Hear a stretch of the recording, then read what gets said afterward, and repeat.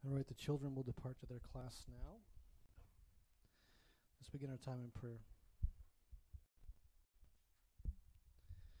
Oh, Father, you've come down from heaven, and we don't know quite how much and quite how far you descended, quite how much you gave up. Lord, we are unworthy of the least of your affections. We are unworthy, Lord, to be the recipients of this great gospel that we will learn about again today. So, Lord, we humble ourselves to receive it with thanksgiving, and we ask you, Lord, to refine us and change us, and by your Holy Spirit to remake us into the image of your Son. Come down for us. We ask this in Jesus' name. Amen. All right. Thank you, Carl, Mashonda, for what you do every week.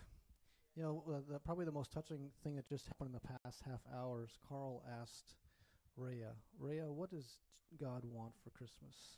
And she said, you. And you often wonder, are our children listening? And are they taking it in? And she is. Praise God. Praise God.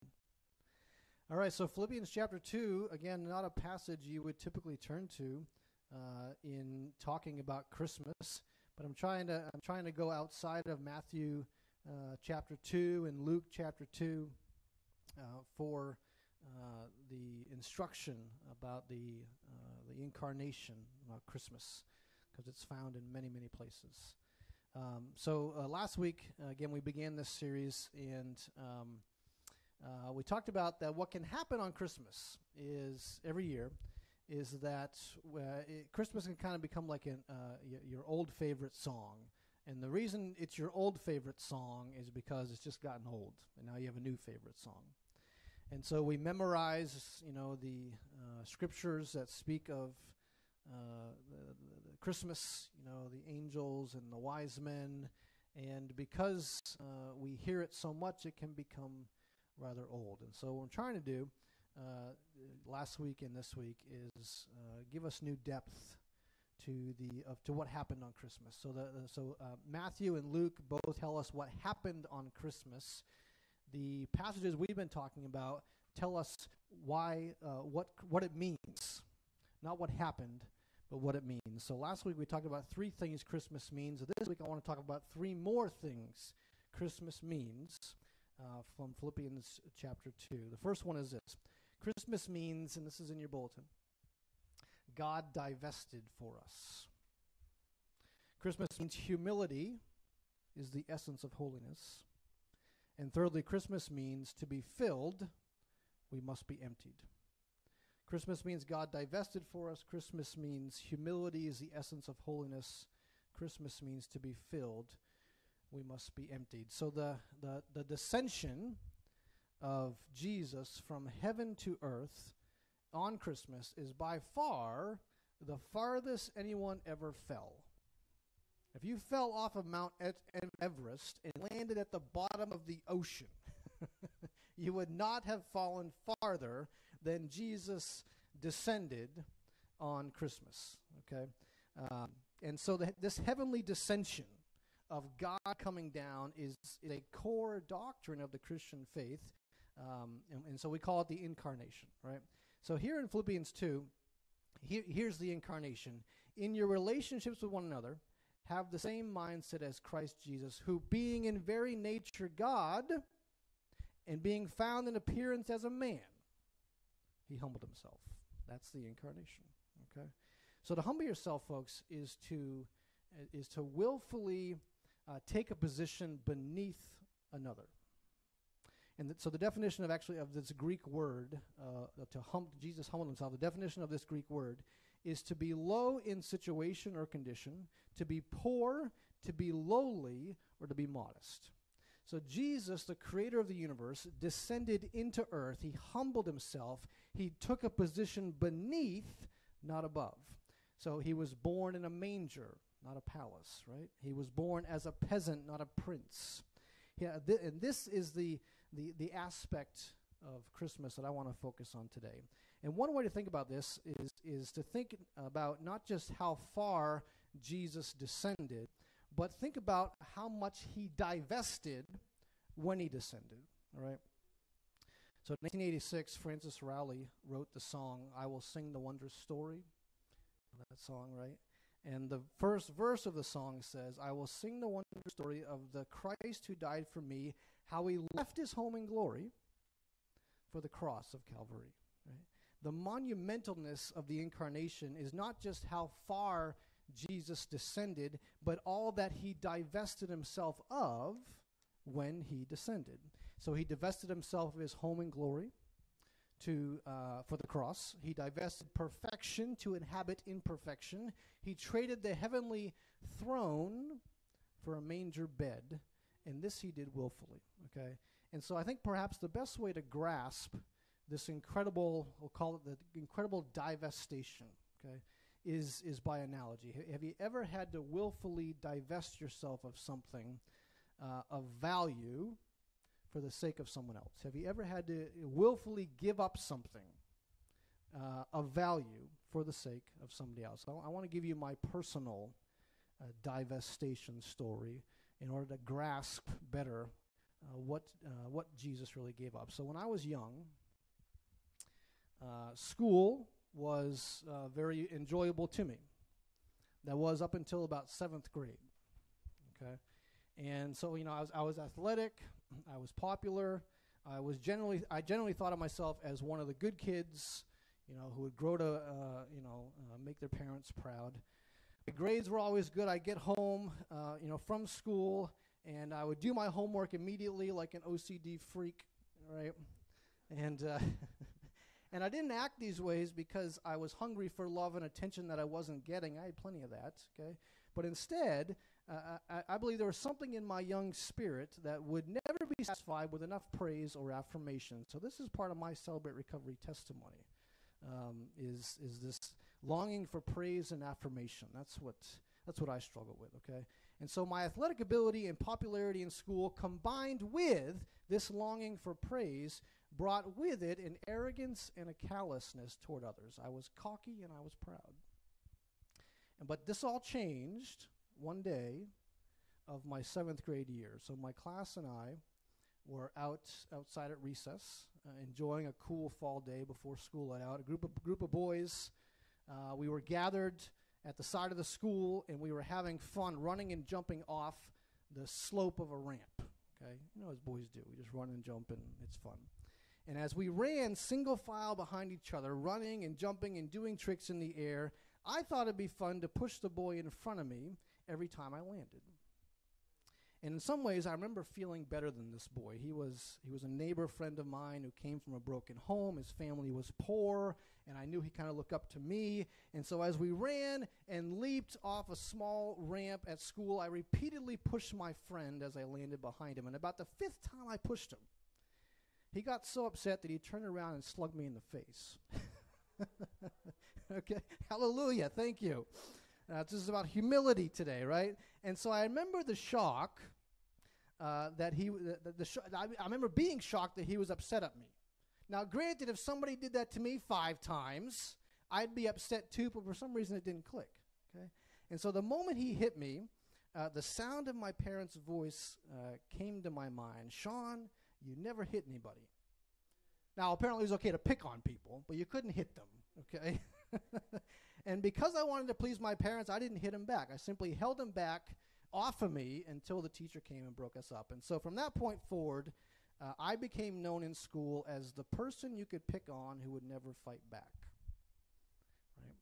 And so I remember I remained fairly confident in myself for the first month or so or 2 after this incident. But over time, the put-downs and the treatment I received from other kids in the school kind of broke me down. So in one school year, I went from being a cocky, confident, preppy jock to being a weak and defenseless boy who cried leaving school every day.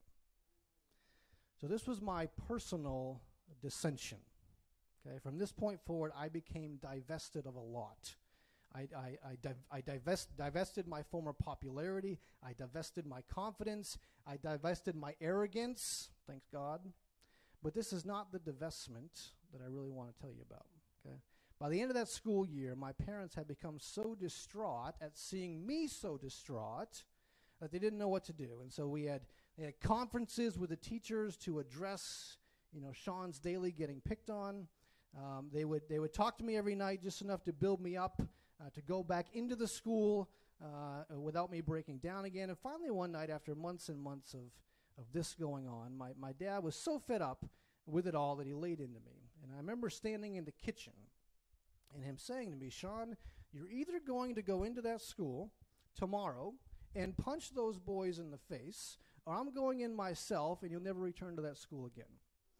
And so something clicked in me that night. It's like a switch went off, and now I had confidence. And so I woke up in the morning, bound and determined that the moment one of those boys started with me, we're going to town, okay? And so I remember sitting in art class, right, and the next day, and sure enough, one of the boys started in on me across the table, and I resolved in my heart to confront him after the class was over. And so I patiently waited for the bell to ring, and as the bell rang, I followed directly behind the boy, and as we exited the classroom into the hallway, I grabbed him by the shirt, I turned him around, I threw him up against the wall, and I punched him in the stomach, but the problem is I missed. It was about 2 inches off from his stomach, and I hit his hip. So I probably hurt my hand more than I hurt him. But the look in my face that he saw, I said, okay, Shaun's serious. And I never had to deal with that boy again. I had to start one more fight the following week, but after that, the bullying stopped and the road to healing began. Now, I'm not saying that this is the way for every child to resolve his or her bullying problems, okay? But the bullying did stop for me at that point. And so to assist in my healing, my parents sent me to a prep school my freshman year, and that was very good for me. New places, new people, new things, that was very, very good for me. But at the end of my freshman year, we had a family meeting in our kitchen in which our parents told us that they could no longer afford to send us to the prep school that my older brother and I were going to, and they had no choice but to return, that we had no choice but to return to the public school we had gone to before. And when my parents told me this, I remember feeling like I was drowning again. And so I ran upstairs, I laid on my bed, I put my head in my pillow, and I just cried. And a few minutes later, my dad came up, and he stood beside my bed, and he said something that changed my life, and I've never told this story without this happening.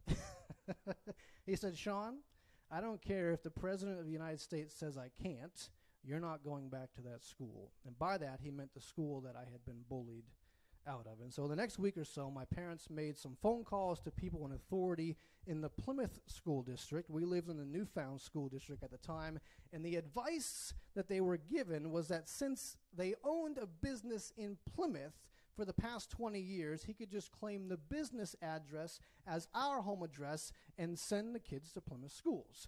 And the reasoning was, well, since you pay taxes in the town already, it's okay. Well, so we transferred to Plymouth School District. I joined the football team in the fall. I was making friends. Life was going very well for me. And then one day, our neighbor in not Plymouth turned us in. And she told the authorities that we did not, in fact, live in Plymouth, but we lived outside of the district. And so the issue was investigated. The New Hampshire Attorney General got involved. And in just a few days, the New Hampshire Union leader had on the front page of their paper, "Bridgewater man indicted for sending kids to Plymouth schools." And so my parents woke us up 6 a.m. that morning that the paper was produced to show us the paper and to prepare us for any questions that we might have in school that day. And at that point, my parents had to make a decision. They would either have to pay $20,000 to the town of Plymouth for sending 4 kids to Plymouth schools unlawfully for 1 month, and then send us back to Newfound schools where we belonged, or they would have to pay $20,000 to the town of Plymouth, sell their dream home in Bridgewater that they had just built 2 years ago, and purchase a new home in Plymouth so that we could continue to go to Plymouth schools legally without further consequence. And so what did they do?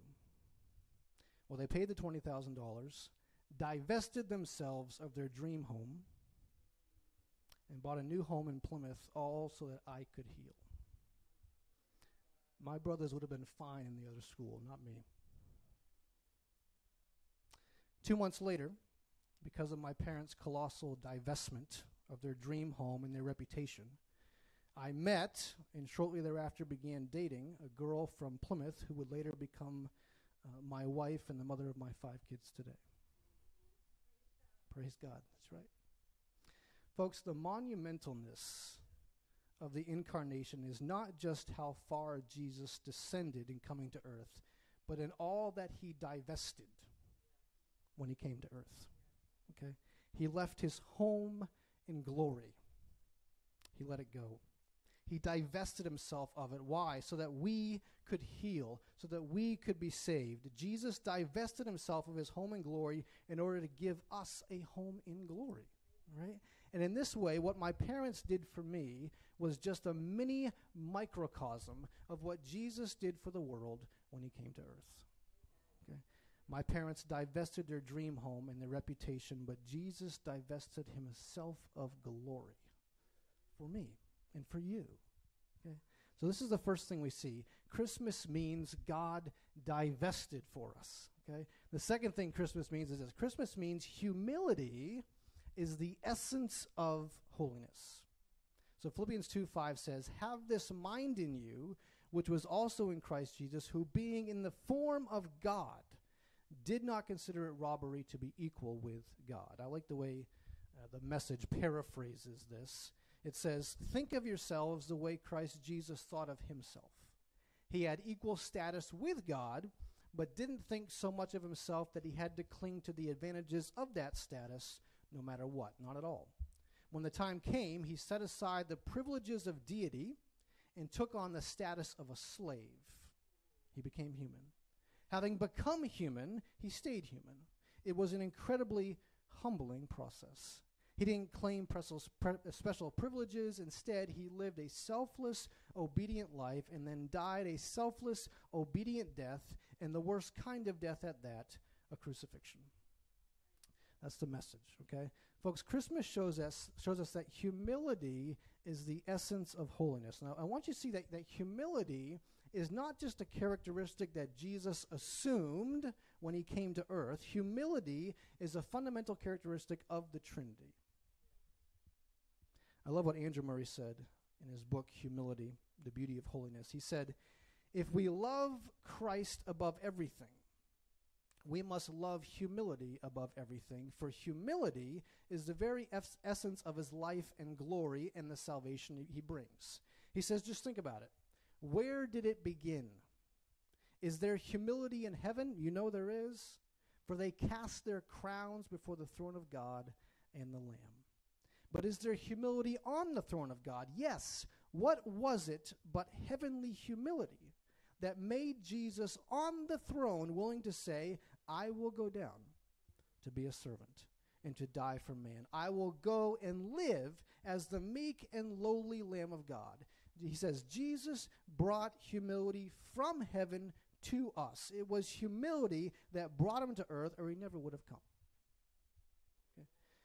Jesus, folks, is the personification of humility, and you've probably never thought about God that way. Like, we think about God as holy, we think about God as mighty, but we don't tend to think of him as humble. And I want you to see how often Jesus spoke of his own humility. Listen to these verses. "The Son can do nothing of himself," John 5:19. "I can of my own self do nothing. My judgment is just because I seek not my own will," John 5:30. "I receive not glory from men," John 5:41. "I am come not to do my own will," John 6:38. "My teaching is not mine," John 7:16.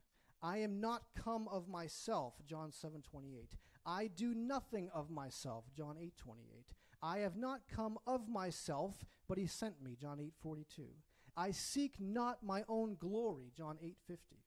"The words that I say, I speak not from myself," John 14:10. "The word which you hear is not mine," John 14:24. And that's just in the Gospel of John, folks. Okay? Christ's whole life was marked by humility. Andrew Murray went on to say, he might have chosen another form in which to appear. He might have come in the form of a king, but he chose the form of a servant. He made himself of no reputation. He emptied himself. He said, the Son of Man has not come to be ministered unto, but to serve, and to give his life a ransom for many. And you know, in the last night, he took the place of a slave and girded himself with a towel and went to wash the feet of Peter and the other disciples. Murray went on to say, beloved, the life of Jesus upon earth was a life of the deepest humility. My Lord Christ took a low place all the time his walk on earth. He took a very low place when he began to wash the disciples' feet, but when he went to Calvary, he took the lowest place there was to be found in the universe of God, the very lowest, and he let sin and the curse of sin and the wrath of God cover him. He took the place of a guilty sinner, that he might bear our load, that he might serve us in saving us from our wretchedness, that he might by his precious blood win deliverance for us, that he might by that blood wash us from our stain and our guilt. Folks, Jesus is the deified embodiment of humility. This is what Christmas shows us. But now I want you to see just how often Jesus taught us about humility. He didn't just say that, he didn't just personify humility, he taught about it. Matthew 10:27, learn of me, for I am meek and lowly of heart. Matthew 11:29, whosoever will be chief among you, let him be your servant, even as the Son of Man came to serve. At the beginning of his ministry, in the famous Sermon on the Mount, okay, the very first words of the Sermon on the Mount, blessed are the poor in spirit, for theirs is the kingdom of heaven. Blessed are the meek, for they shall inherit the earth. In the very first sermon, Jesus proclaimed the open gate through which we enter heaven, the poor who have nothing in themselves and the meek who seek nothing in themselves. Jesus said, these are the blessings of heaven. Matthew 18, Jesus' disciples had been disputing about who would be the greatest, and they asked Jesus about it, and to their question, Jesus set a child in their midst, and he said, whoever shall humble himself as this little child shall be exalted. Matthew 20, the sons of Zebedee had asked Jesus to sit on his right hand and his left in the highest place in the kingdom, but Jesus said that they must not look or ask for that. Instead, their thoughts should be on the cup of suffering, not on their exaltation. And then he added, whoever would be chief among you, let him be your servant, even as the Son of Man came to serve. Jesus said the lowliest of spirit is nearest to God in the kingdom of heaven. Matthew 23:11, speaking to the Pharisees and their love of the chief seats, he said, he that is greatest among you shall be your servant. On another occasion, Luke 14, while in the house of a Pharisee, Jesus told the parable of a guest who would be invited to come up higher, and added, for whosoever shall exalt himself will be abased, and he that humble himself will be exalted. Luke 18, Jesus told the parable of the Pharisee and tax collector. Remember that? The Pharisee prayed to God, God, I thank you that I'm not like other men. Here's all the good that I do. But the tax collector, standing afar off, would not so much as raise his eyes to heaven, but beat his breast and said, God, be merciful to me, a sinner. And in summary, Jesus said that everything is worthless by the worshiper that is not pervaded by deep, true humility towards God and men. Okay? And then two more teachings from Jesus. After washing his disciples' feet in John 13, Jesus said, if I then, the Lord and Master, have washed your feet, you also ought to wash one another's feet. And then in the Last Supper, the same night, Luke 22, just hours before he is led away to be crucified, and after 3 full years of ministry with his disciples, okay, they were still disputing on the night he was about to leave of who should be first.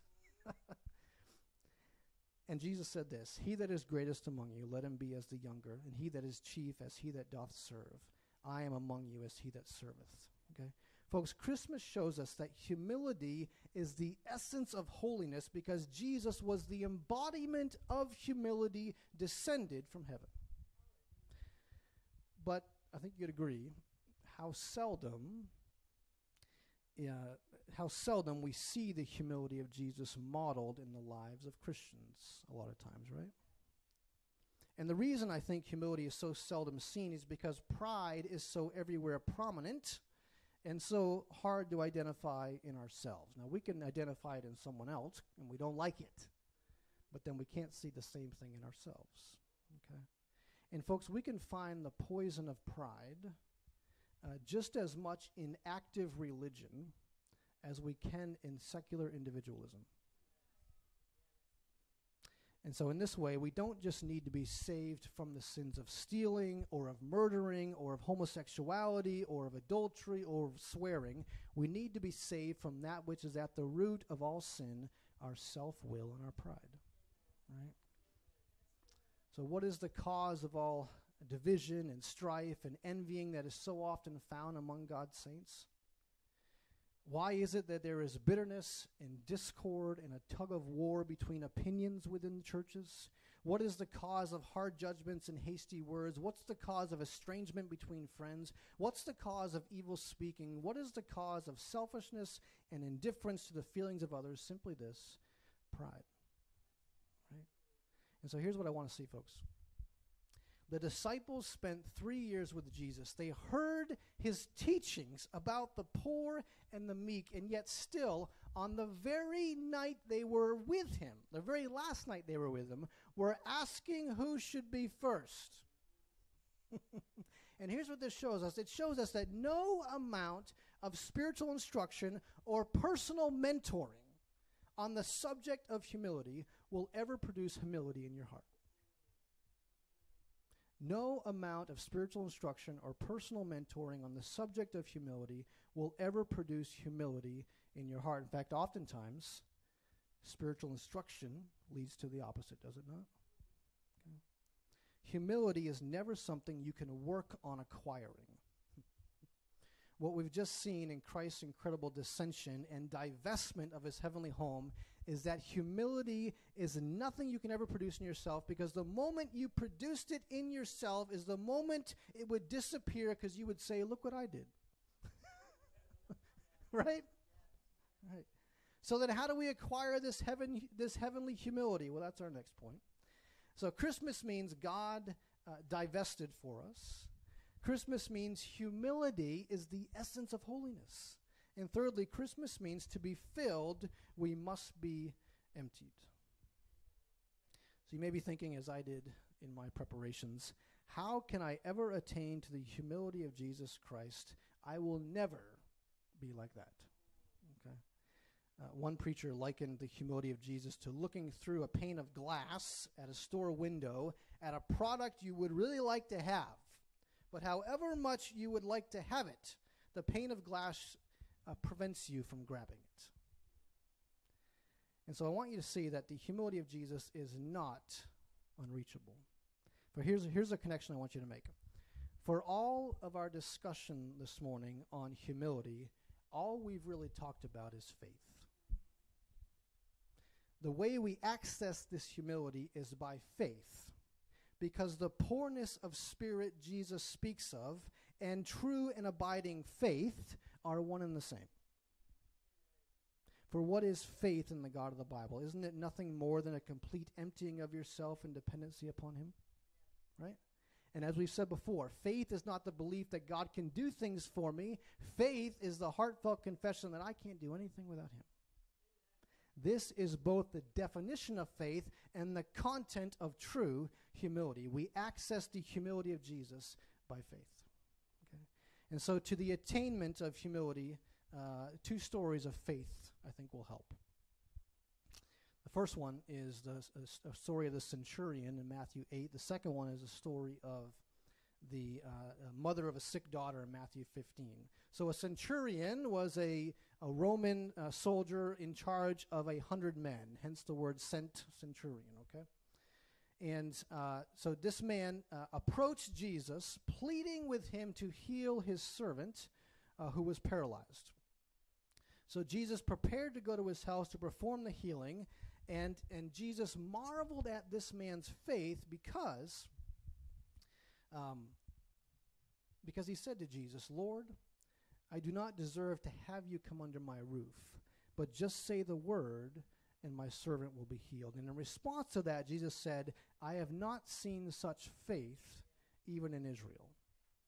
And I believe that the marveling that Jesus felt about this man was the fact that this man was a man of great power who was in truth absent of pride.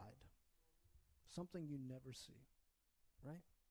This man had great power, but he knew himself to be nothing in God's eyes. Jesus marveled because his faith was blooming with the beauty of heavenly humility.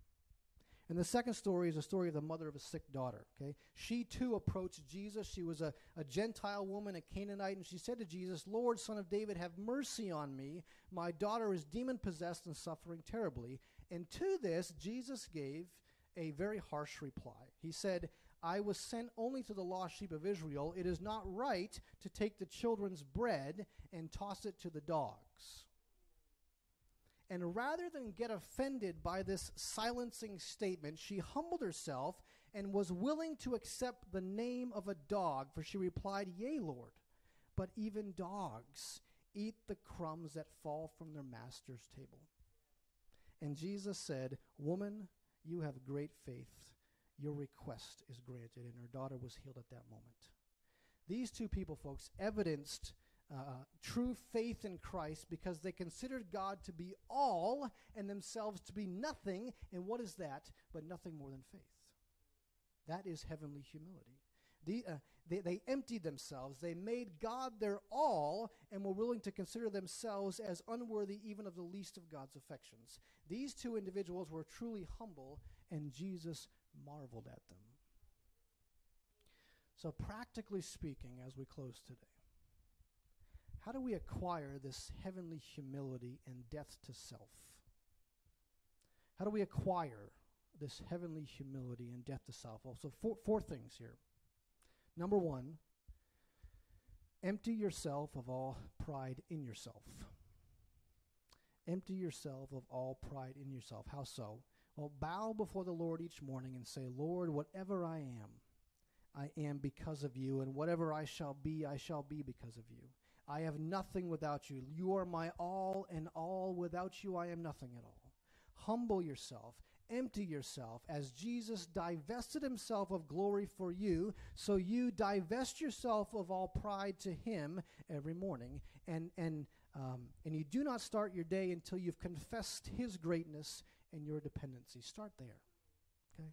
Empty yourself of all pride in yourself. Secondly, realize that this mind in you, which was also in Christ Jesus, is a work of God in you and not your work. So just as spiritual knowledge directly from Jesus did not produce humility in the disciples, so our own effort will never produce humility in us either. This is the work of the Holy Spirit. And in this way, if you want to be filled with the Holy Spirit, anybody want to be filled with the Holy Spirit more? Okay. Never enough, that's right. If you want to be filled with the Holy Spirit more, you must be emptied of yourself more and more. The Holy Spirit cannot fill a person who is still so full of themselves. The Holy Spirit, folks, is the life, the disposition, the temper, and the inclinations of Jesus himself brought down from heaven into your heart. The less of you there is, the more of him there can be. Okay? Therefore, if you want more of the fullness of the Holy Spirit in your life, empty yourself. It's God's work in you. Thirdly, you must be willing to accept, this is a hard one, you must be willing to accept every humiliation. You must begin to look at every slight you receive as God's means to humble you. Do not be afraid to be humbled. Do not fear going too low. If you want the Holy Spirit to fill you more and more, humble yourself even unto death as Jesus did. Embrace humility. Seek it. Do not run from it or be angry when you are humbled. Descend each day into that helpless dependence on God, because as water fills the first of the lowest places, so the Holy Spirit will fill the lowest place in your heart. Okay. And then the fourth recommendation is this. Realize that nothing but the presence of Jesus can expel the self. Nothing but the presence of Jesus can expel the self. When Paul was on the road to Damascus, his spirit finally became empty of itself because he was blinded by the person of Jesus Christ. If you want your pride to go and humility to grow, fix your gaze on Jesus every day. Open your Bible every day to find Jesus. Arise to sup with him. We will lose ourselves more and more the more we are consumed with our Savior. Only in seeing him greater as Paul did can the self be dissolved. So folks, Christmas means that to be filled, we must be emptied. And so as we prepare to surround communion again today, I wonder if today is a day that we flood this stage on our knees, hands raised, asking God to empty us and fill us with him. I wonder if today is a day when we publicly confess, Lord, I have had so little of you because I am still so full of me. Not a one of us does not need to empty ourselves more. Not a one of us does not need more of his filling. Not a one of us does not need more of ourself poured out and more of him poured in. On this last Sunday before Christmas, perhaps the best we can do as a congregation is all come forward on bended knee confessing, Lord, you divested all from me. Now divest all of me for you. Okay? Take from me my pride. Take from me my will. Take from me myself so that the very spirit of yourself, the Holy Spirit, may dwell more perfectly in me. Do you see a little more of what Christmas means for us, folks? Is the beauty and holiness and perfection and glory and divine humility of our great God and Savior Jesus Christ dissolving all of yourself? Have you held back from God because you are afraid of where true surrender might bring you? Well, perhaps today is the day you divest of all yourself in response to his great divestation for you. And so as the music plays, if it's appropriate for you, come. Come and fill this stage with cries of emptying. And is that not worship? We're going to stand. We're going to form two lines. And if you feel called, come and empty yourself. I'll be over out to the right. Maureen will be over to the left. If there's some more specific need that you have, come as we commune together.